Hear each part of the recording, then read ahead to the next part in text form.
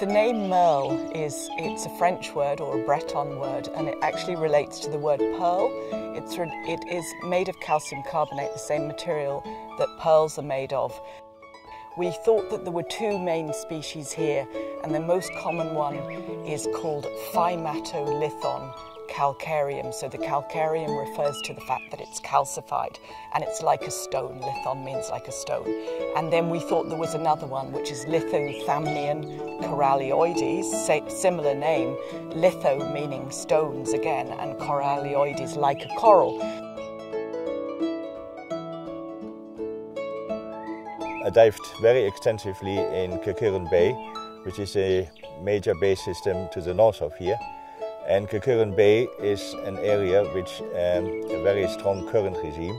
During spring tides, the current reaches about 2.5 knots, and that in this fact is facilitating many animals, because currents generally means a good food supply, high oxygenation in the water, and keeping all the rock surfaces and everything clean of debris and so on, which is what most epifaunal animals really want.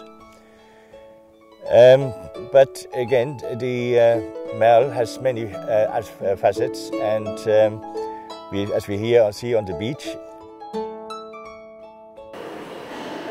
On the other hand, in Brazil, there's like thousands of kilometers of the Brazilian coast covered by rhodolith beds.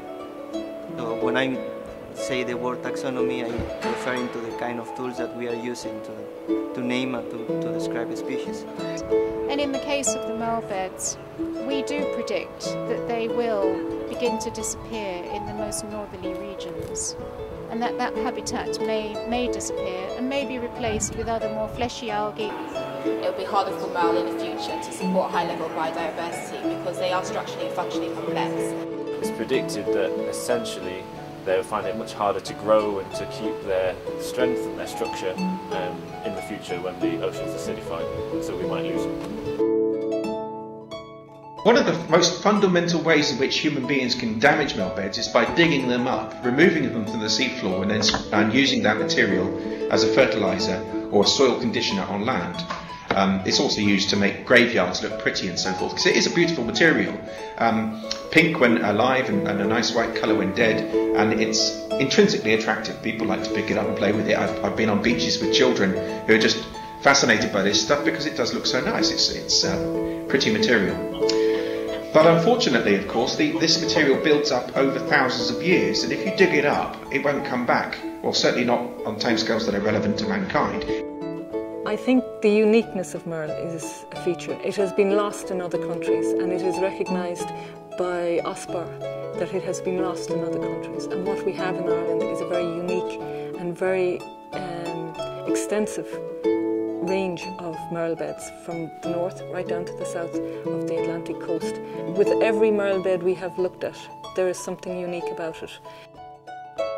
We're part of the Infomar programme, which is jointly run between the Marine Institute and the Geological Survey of Ireland. It's one of the biggest marine mapping programmes in the world, and we've been going since 2007 with a previous programme prior to that called the Irish National Seabed Survey. From a fisheries management perspective, for example, this is hugely important. It's also valuable from a conservation perspective. There's lots of sensitive species growing in the coastal area of Ireland on the seabed, and there's all sorts of ecosystem development on the back of that.